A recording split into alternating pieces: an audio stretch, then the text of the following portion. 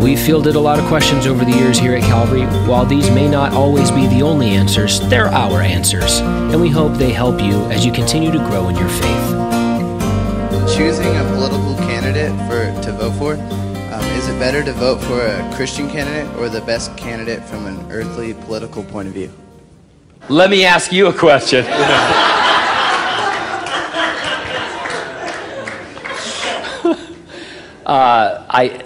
We'll both answer that. Number one, a primary consideration I think, is that the person be pro-life.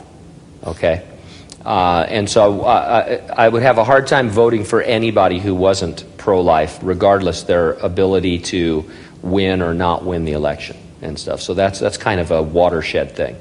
After that, it gets dicey. Then I think it's a conscience issue. The real answer to this is it's a conscience issue, where you might say, this guy has no chance of winning. He might be the best candidate, but he has no chance of winning. And if this other guy wins, we're going to be 10 times the problem that we have now.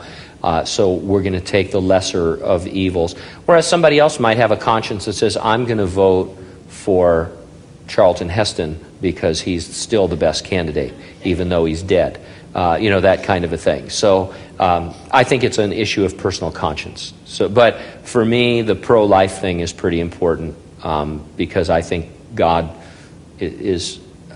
think our nation has fallen out of favor with the Lord over the issue of abortion. And so, we need to have a solid pro-life stance.